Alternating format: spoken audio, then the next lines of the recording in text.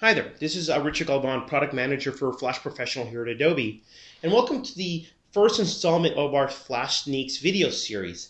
As I mentioned last week, we're going to focus this week on the multi-target project setup feature, and really this is a combination of small enhancements to existing features that kind of allow you to work with projects that target multiple devices or multiple screens.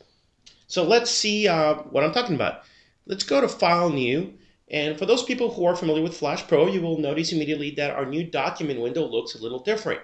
Notice when I select, for example, ActionScript 3, that I can make changes to my document width and height, the frame rate, and the background color right here in the same window. We've also elevated the status of a Flash project. So you notice I'm going to select Flash Project right here. I can click OK. And it's going to take me to the project panel, which, by the way, is not new, but we've made some enhancements to the project panel as well. In this case, let's go ahead and select the root folder. And I already have a blank folder here on my desktop called Demo. I'm going to click Choose. And notice that now, under default document name, it's actually creating my default FLA file. So I can choose to have that created or not, but in this case, since my document or my folder is blank, I'm going to go ahead and create that. And I can set the player target, the script version, and of course, a class template. But let's go ahead and say create project, and Flash is now creating the project.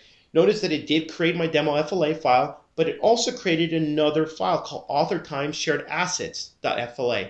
Now, this file is used by the project to help you share assets across these different files that you might be working with. Now, I'm going to show you that feature in action next week as a separate sneak. So for right now, I'm going to focus more on the improvements around the project panel and the new document window.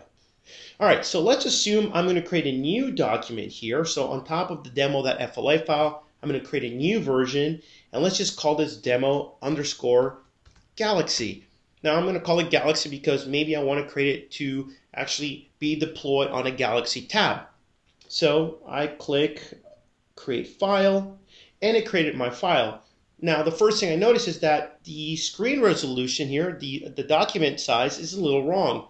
So the Galaxy tab's resolution is 600 by 1024, but I can see it very quickly because one of the improvements we've made to the property inspector is you can see now, for example, the screen size, the frame rate, and the stage color right here in the PI, as well as other settings like player target and the script version.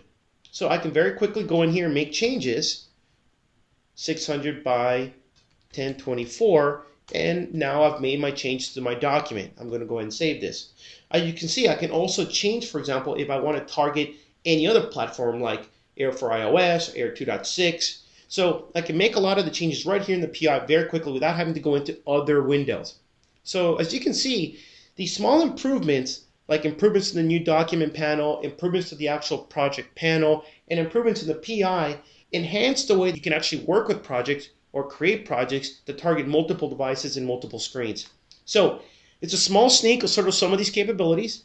Next week, we'll show you a little bit about this other feature that's part of this workflow, which is the shared assets feature. Until then, stay tuned, and thanks for joining us.